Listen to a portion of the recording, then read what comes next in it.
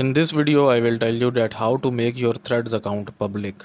So before starting this video, make sure to like this video and subscribe to my YouTube channel for more tips and tricks like this one.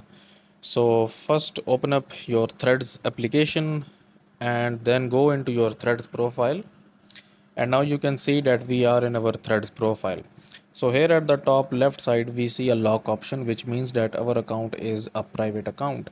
So in order to make it public, you can tap on the that lock icon at the top left here, and then here you can see at the top we have this private profile option is turned on. So just turn it off, tap on OK, and now you can see that we have now our profile, a public profile on Threads app.